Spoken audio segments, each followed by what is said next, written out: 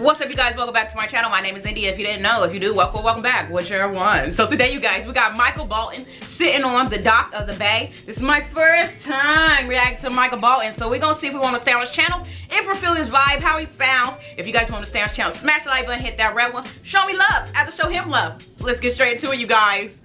Tonight, more cloud cover with a low of 39. More rain tomorrow.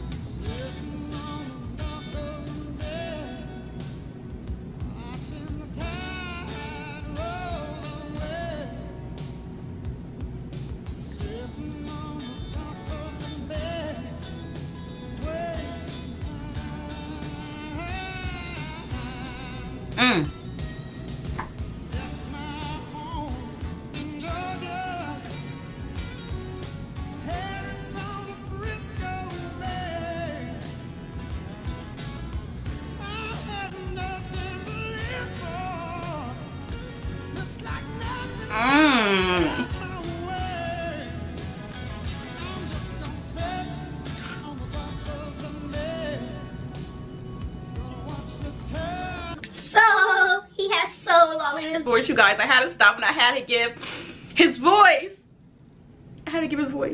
some credit.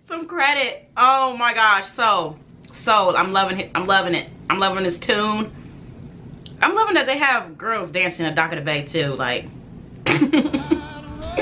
why?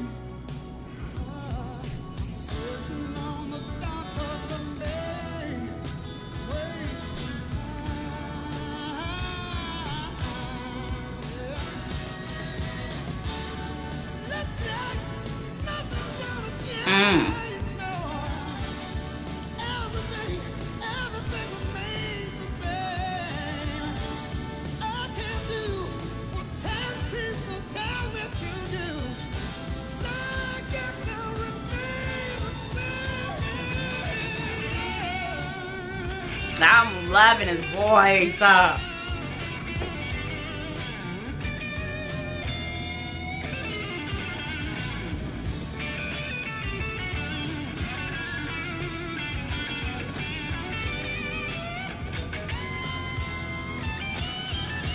Badass.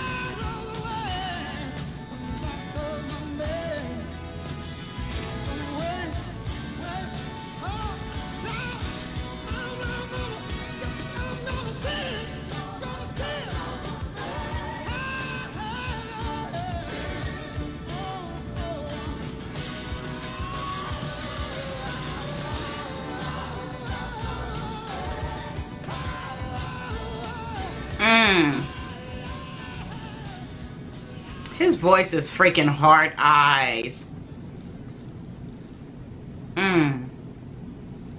Now, is this basically like wasting time on a woman You're wasting time, like, showing someone love that doesn't, like, or isn't doing nothing or deserve it. Sitting on Dock of the Bay is a song co-written by the soul singer Otis Reading, the guitarist Steve Cropper. It was recorded and Reading twice in 1967, including once just days before its hit. It was recorded by Readings twice in 1967, including once just days before his death on a plane crash. The song was released Stax Records, Vault label 1968, becoming the first single in the charts in the US, reaching number 3 in the UK charts. Started writing the lyrics to the song in August 1967. He completed the song with the help of Cropper, who was a Stax producer and the guitarist of Brooke T and the MGS. The song featured whistling songs of the waves crashing on the shore. Dock of the Bay was excited that I left my home in Georgia, headed to Frisco Bay. Was all about him going on to Francisco to perform. Okay, I thought this was about wasting time, like wasting time with somebody or just wasting time sitting around where you can be getting stuff done.